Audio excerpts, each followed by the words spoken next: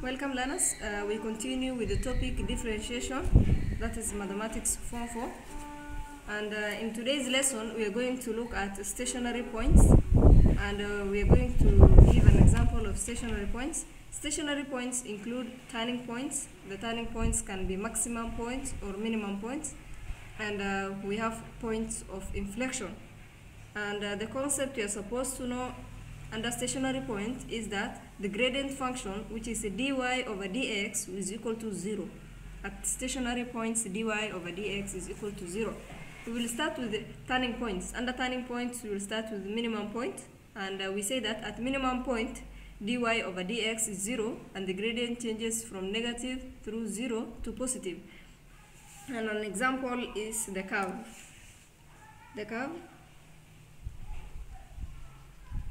That is the curve. This is your minimum point.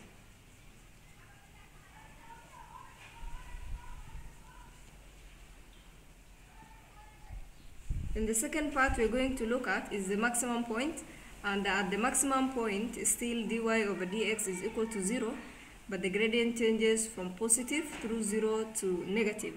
And the example of the curve looks like this.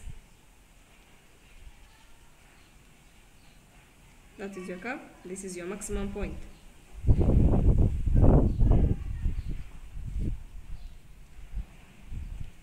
So we are going to look at a question and an example of a question so that we can elaborate on the concept. The question says calculate the turning points of the function y is equals to x cubed minus 3x, and states the nature, hence sketch the curve.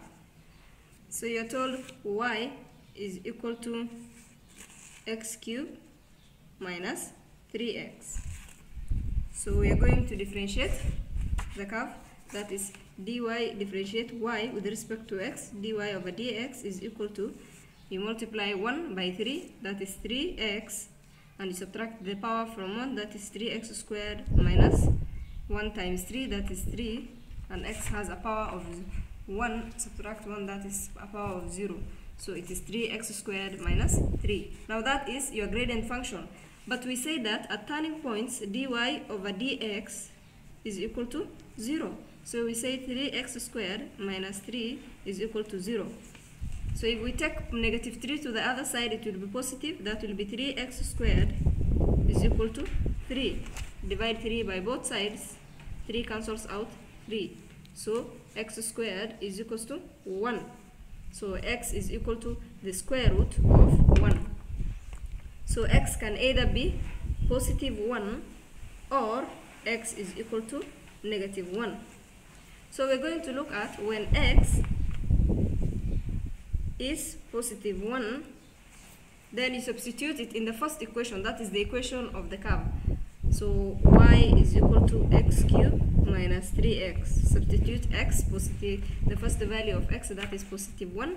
So y is equal to 1 cubed minus 3, 1.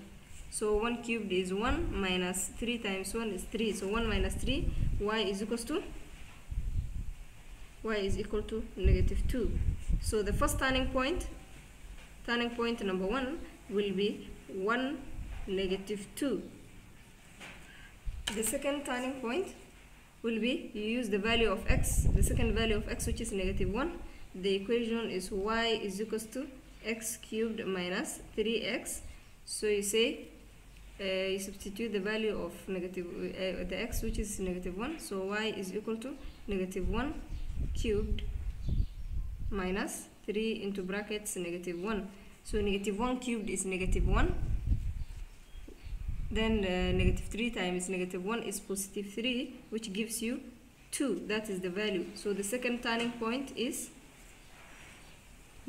that is positive 2. The second turning point is negative 1, 2. That is the second turning point. From there, you need to use today. We have solved the first part of the question. That is, we have found the turning points. Now we need to find the nature of the turning points. To find the nature of the turning points, you use the second derivative. So when you're using the second derivative, you need to know that when the second derivative is a positive, the point is a minimum, and when the second derivative is a negative, the point is a maximum. Okay, I will show you what I mean by the second derivative. I differentiate the function dy over dx to get the second derivative. So I say dy2 all over dx d2x is equal to, I differentiate the gradient function to get the second derivative. So I say 3 times 2, that is 6x. This has a power of 2. I subtract 1, that is 1. So that is 6x, and this is a constant, so it is a 0. So it is 6x, that is the second derivative. Once you have the second derivative, you know that the first point was 1, negative 2, and the second point was negative 1, 2. That is your turning points. So to determine the nature, you substitute the value of x into the second derivative. If it becomes a positive number, if the resultant becomes a positive number, then the point is a minimum. And if it becomes a negative number, the point is a maximum. If you substitute this, it will be 6 times 1, which is a positive number. So this point will become a minimum. And if we substitute into this one, it becomes a negative 6. That is a negative 1 times 6, which is a negative 6, and that is a maximum point. After that, you are told to sketch the curve. That is the third part of the question, and you are sketching the curve. So if you are sketching the curve, you just draw your Cartesian, your y-axis, and this is your x-axis. Suppose this is positive 1, this is positive 2, this is negative 1, and this is negative 2. So you have the points 1, negative 2, that is 1, negative 2, that's here. And you have the points negative 1, 2, negative 1, 2, that's your point. So we say this point is a minimum, and that point is a maximum. So it looks something like that. If you sketch your curve, it will look like that. As you can see, we have seen that this is a maximum point. As you can see, negative 1, 2 has become a maximum point, and this is a minimum point. That will be the end of our lesson today. In our next lesson, we are going to look at the application of differentiation in velocity and acceleration.